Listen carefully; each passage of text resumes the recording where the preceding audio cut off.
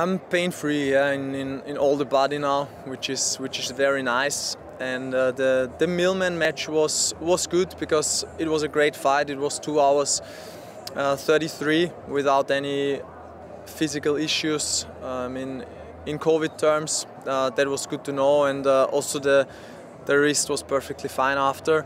Obviously, game-wise, there were many things which were not perfect, but that was exactly what I expected, and that's what I have to practice every day. And the first short-term goal is to be in a good shape in French Open. I'm not going to be seeded there, so hopefully, or maybe I can win a match or something there, and be able to maybe be in a good match with the top guy. That would be great. But to expect big things, I think it's going to take longer. Grass anyway was never my favorite surface, so I'm looking ahead to the second half of the season to make bigger things there.